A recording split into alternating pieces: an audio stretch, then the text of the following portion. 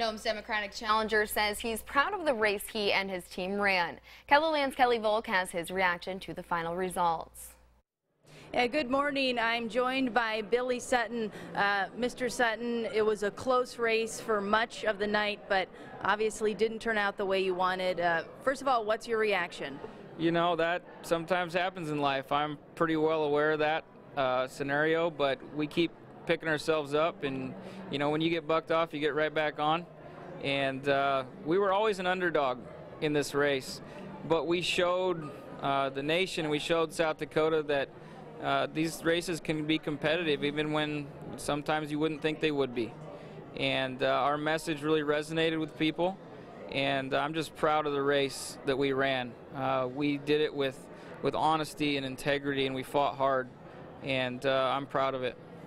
What do you want to say to your supporters?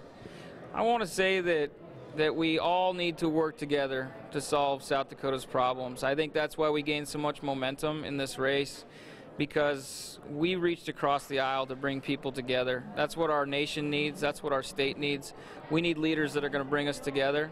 And I think that's really what our campaign focused on a lot. And so I asked my supporters to find common ground and to work hard to get things done for South Dakota that makes sense for South Dakota. And what's next for you? We're gonna take a little break. The campaign is grueling. You know, we have been campaigning for a year and a half, and it was exciting to meet so many great South Dakotans. It's just, we have the greatest state in the nation, I think. And for us, we just need to take a little time to revamp and probably go back to work. Yeah.